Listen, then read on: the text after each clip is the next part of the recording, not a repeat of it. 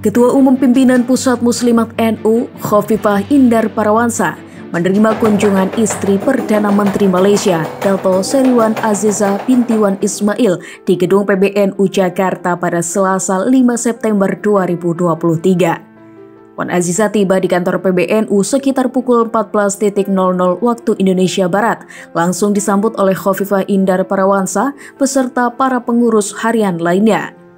Dalam kunjungan tersebut, keduanya membahas berbagai hal produktif. Salah satunya adalah terkait keberadaan Community Learning Center atau CLC. CLC merupakan pendidikan berbasis komunitas atau institusi pendidikan yang memberikan program pembelajaran alternatif kepada anak-anak pekerja migran Indonesia atau PMI di Malaysia. Saya menyampaikan kepada beliau bahwa di antara 10 cabang istimewa Muslimat NU, salah satu yang sangat aktif dan paling besar itu ada di Malaysia.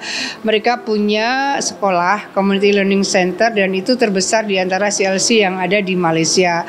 Oleh karena itu bagaimana legalitas dari CLC ini, karena untuk bisa melanjutkan pendidikan di Indonesia mereka harus tersertifikasi dengan ijazah, dan itu kita sudah koordinasi dengan tim Kementerian Pendidikan termasuk Bu Sekjen Kemendikbud Dikti sudah pernah ke CLC-nya Muslimat.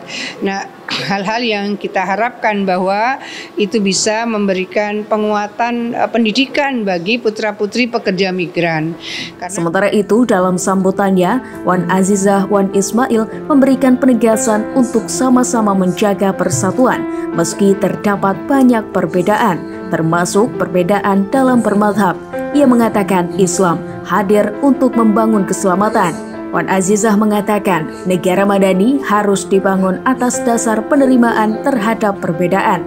Hal itu menjadi syarat mutlak yang harus dipenuhi.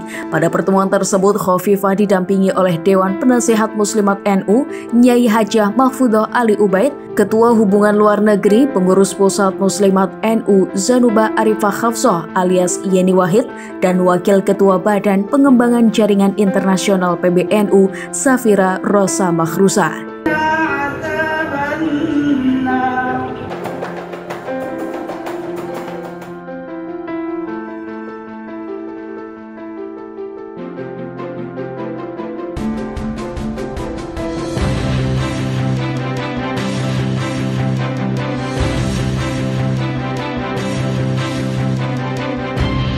TVNU melaporkan.